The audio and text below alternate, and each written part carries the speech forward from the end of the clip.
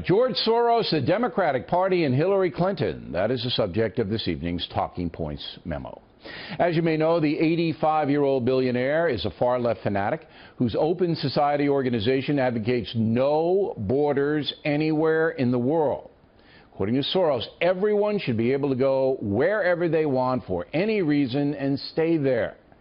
Recently, hackers believed to be backed by Russia exposed more than 2,000 documents connected to Soros and his open society. The information very disturbing. Soros has given about $10 million to groups opposed to the policies of Israel. He has funded individuals accusing Israel of war crimes. He has given a variety of grants to people who literally hate the Jewish state of Israel.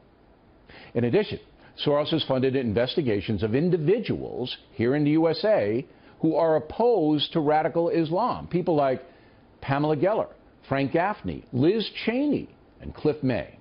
Mr. May will be here in just a few moments. Finally, George Soros has donated about $13 million to the Democrats this election cycle. That includes $7 million to a Hillary Clinton super PAC. 12 years ago, here's what Mrs. Clinton said about George Soros. We have been given an extraordinary blessing, and at this moment in time, our country needs us. And we need people like George Soros, who is fearless and willing to step up when it counts.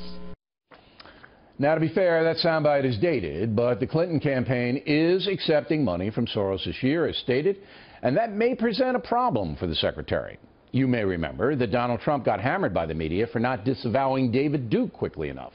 Duke, of course, a far-right hater.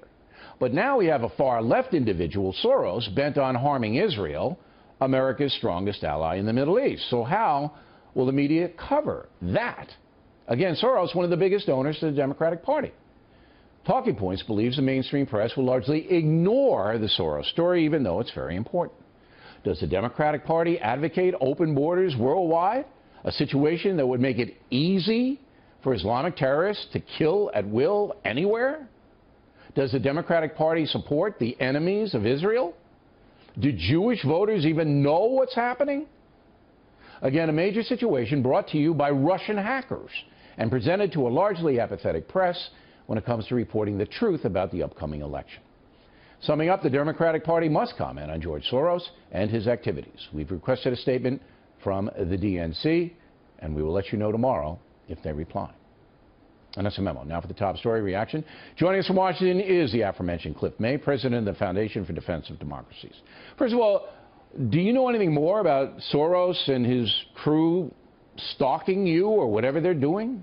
Well, it wasn't news that we were being trolled, targeted for delegitimization and defamation. And as you know, Bill, I run a think tank, a policy institute formed after 9/11 that focuses on national security. That means we focus largely on jihadism, Islamism, radical Islam, call it what you will.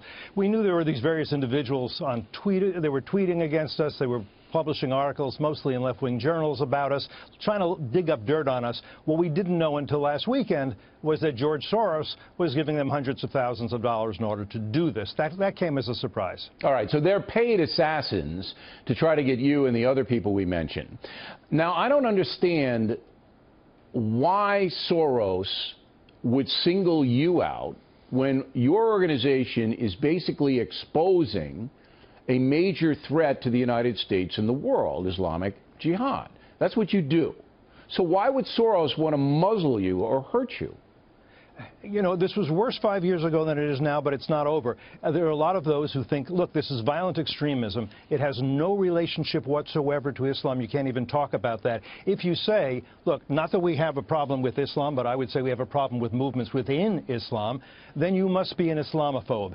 And I don't mind if people want to debate me, argue with me. People come on your show and debate. It's very edifying. It's very entertaining. But what they want to do when they call you an Islamophobe is they want to shut you down. They want to get you out of the debate. It's like a homophobe or a bigot, a racist and all that. But why does he want to shut you down? Is George Soros loony enough to think that an open border world, a borderless world, where ISIS could move wherever they want with any problem, is a safe world, is a good thing? Is he that crazy?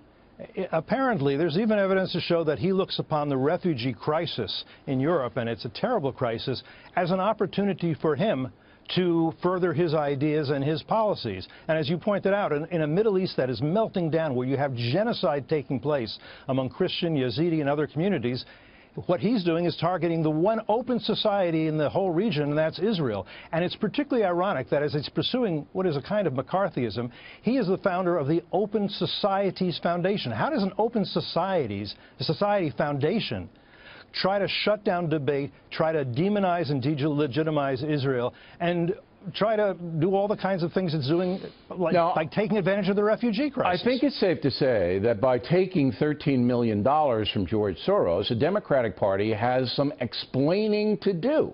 Do they not?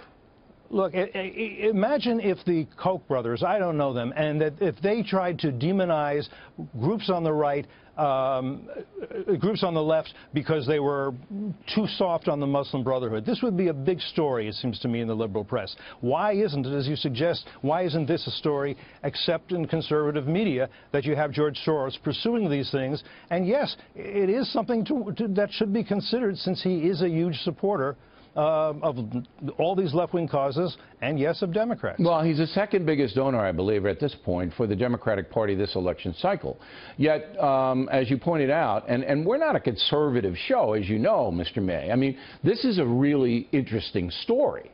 I mean, how an American billionaire can pay people hundreds of thousands of dollars to try to attack you and other people who object to Islamic terrorism. I mean, that's the crux of the story. And then that very same person involved in that and delegitimizing Israel is one of the biggest funders of the Democratic Party. That's huge. That's a huge story. That would be like the Klan coming up with money and pumping it into the Republican Party. I mean, think about it. The Klan, a racist crew, all right, who wants to put Jews and blacks and minorities in a bad position, okay? And it's horrifying what they do, all right? As opposed to Soros, a far-left crank who wants to harm Israel and wants to shut you up. I mean, I don't understand the big difference between Soros and David Duke. Do you? I don't, and I think that members of the more liberal and more progressive press ought to be answering why this isn't newsworthy, why only certain things are newsworthy, and why somebody far to the left, and further to the left than they are, why they won't investigate, report, cover, and talk about these things. Where is this? And where is it? I don't think you're going to see it in tomorrow's papers. Now, to be fair, we looked for connections between Soros and President Obama. We did not find any. In fact, the two had a falling out of some kind. But Hillary Clinton, you know, she's $7 million already into her campaign from Soros. So, again, we need to get to the bottom of this. And, Mr. Mayor, we appreciate you coming on this evening.